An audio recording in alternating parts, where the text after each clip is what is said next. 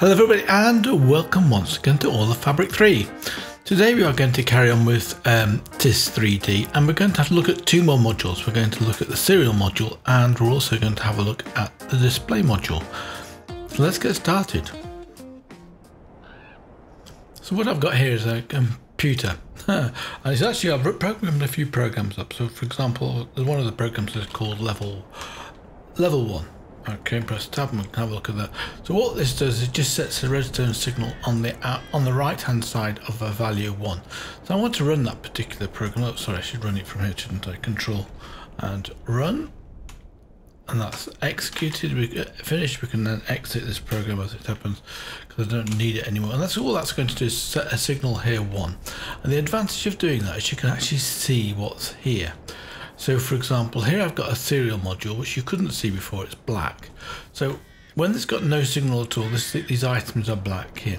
And then here I have a small program. So we'll look at the small program in the books. Here's the serial program here.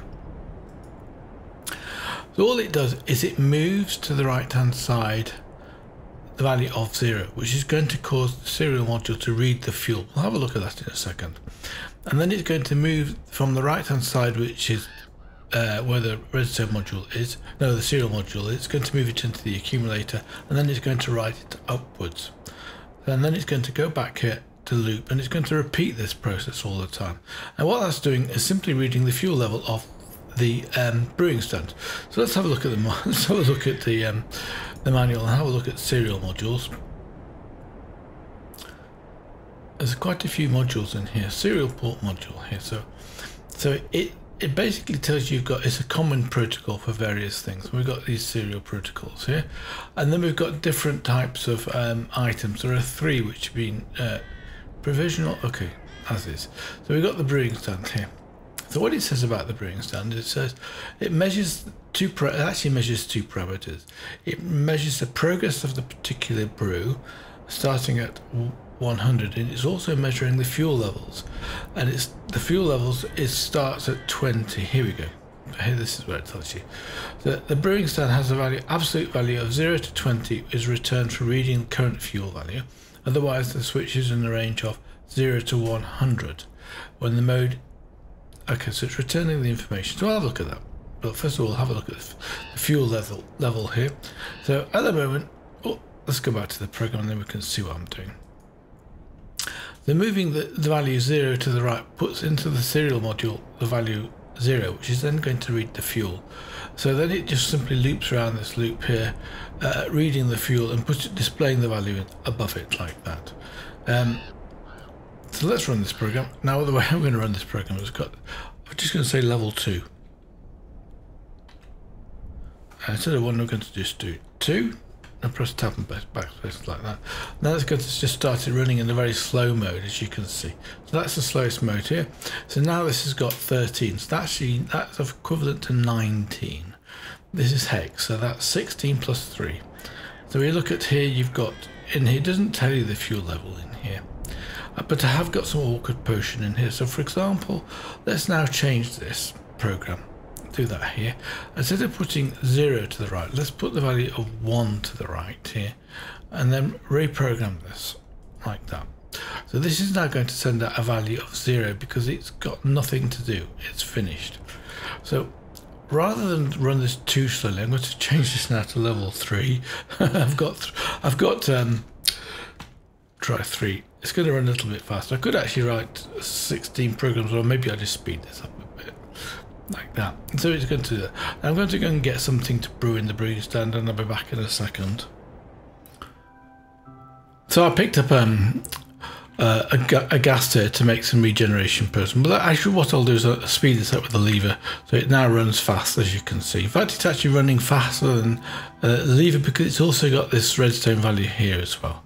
So let's put into this brewing stand here, this potion. You'll watch these numbers and they'll change fairly quickly. So we push this into here like that, and you can see now it's going down, as you can see. And so when it reaches 0, and you can look on here, if I look on here like this, interesting how it does this as it happens, you'll see this is the progress. And as it goes down to 0, as should be going down actually quite quickly to 0, you'll see this is finished like that. but you know how it's finished. So you can check the value of this being greater than 0. You know it's in progress. If it's equal to 0, then it's finished. So that's how that works. It's not too complicated, but maybe the next thing we'll do is we'll actually get this to control the brewing strand to actually do a brew. So for example, the next one along here, I could put in something else. I was right clicking, that didn't work. So now we've got some regeneration potion. I could put in some redstone in here like this, and then it's going down, as you can see. Now we've done 2 brews. So if I now go and change this program again, so let's just wait till it finishes. Maybe I can do it while I'm doing this actually. So we said it moving back to 0 here. Oops, not quite right. Then we'll read the fuel again. So we'll reprogram this to read the fuel. Let's right click it like that. So now the value is 11, which is actually 16 plus 1, so it's 17. So that, and we've done 2 brews, which makes perfect sense. So the next module we're going to have a look at is the display module. I'll turn this off because it's going to be too fast. We'll just let it tick through as you can see. So the display module is a little bit different. In fact, I believe the documentation about the display module might be incorrect. So let's have a look at it. Display module. So this is a highly flexible method of visualizing arbitrary data in a 2-dimensional grid of colored cells. What's it say? Internet pixels are, as kids like to call them. Right, the color of these cells can be changed by providing a sequence of numbers to any of the 4 ports on the display module, containing a color code, a position code, and a size code of the rectangle to fill. So what he's got here is a little bit of a, these are the colors, which describes the colors, and here's a little program which I've written and included in here. So what it does is it moves 16 into the accumulator because there are 16 colors, and then it loops. So it subtracts 1 from the loop, so we start at 15. So we basically go from 15 down to 0, which matches these colors in here like that.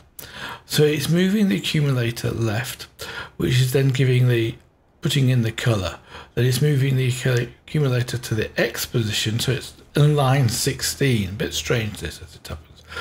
Then it's moving 0 into the Y position, so it's the bottom position, and then it's moving 1 into the left position, which is the width, and 28, which is the height, and then it's jumping back up here. So let's put this program in, and I've basically programmed up the same program like this. It's exactly the same program. So we can right click this on here like that. And now we've got the program going through here, and all I need to do now is put the display module on, which is this one, like that. And what it'll do, you'll see what it's going to do. It's going to draw vertical lines of color starting at position 16 here, I believe. It should do. Oh yes, there we go. So it's drawn its first line here, and then it's decrementing the value of this. So you can actually see here the actual value of the accumulator. So it's in C. So the first one would have been E, then it's D, C. The next one will be B, and then after that it'll be A. So it's now drawing these colors. So if we go back to the book here, we should see that red is near the bottom of the colors, like this. The first one would have been black, so you wouldn't have seen it on a black background. And then you've got green, and then you've got brown, as you can just see in the colors here, blue, purple. So the next one will be drawn as cyan, as you can see. And then the next one's going to be, it calls it silver, which really is like grey, I think, or grey, probably, like that. And then it's going to carry on and draw these. And they're going to keep being drawn, as you can see. So we can speed this up by turning this on. You'll see what happens. It's going to go through this loop a lot faster. And then it should loop back again to the beginning. When it's finished doing its colors. In fact, to me, it looks like it's looping around, but it does have a bug. And maybe we can see this bug because it's a strange bug. What it does is it suddenly starts drawing these values vertically, and now instead of drawing them across horizontally, as you can see, each one of these is going like that. In fact, what we can do to reset this, just take the module off and put it back on again. There we go. Now it's actually doing them vertically. So it's very strangely how it's doing this. I'm not quite sure how it's got it wrong. Maybe because it didn't start at 16 for the value of the accumulator when I restarted this. So what you do is you stop the thing. Actually, I need to stop this one here. I have got another level as well, 0, which turns it off like that. So now we can start this. Now we should see this thing going through properly, as you can expect it to do. So I'll just leave that running. So that basically is it in terms of this particular thing. So it's going from here across down to 0. Hopefully that is the leftmost point. Let's just check the manual, make sure that 0 is in fact white. It is indeed white.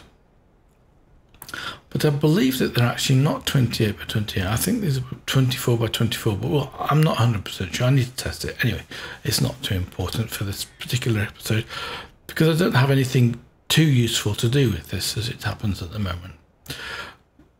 And I'm not sure what I could do with it because it's quite slow, because you need quite a lot of instructions just to draw 1 pixel. So whatever speed the engine is running, or the controller is running at, this is going to be reasonably slow, as you can see by turning it off and starting again.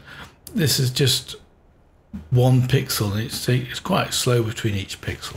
Anyway. So before I go today, Tristan Watts asked a question about the controller of factories. I'm going to just put a factory on top of this one, a redstone block, so it goes up 1 position. And he's saying it's not showing the fact where you put the blocks, which of course is true. It's got nothing to do.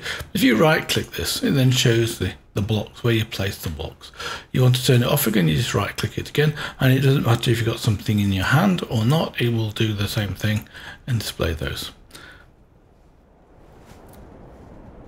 So that's it for this episode. I do hope you've enjoyed it. Anyway, until next time, I wish you all the best. Bye for now.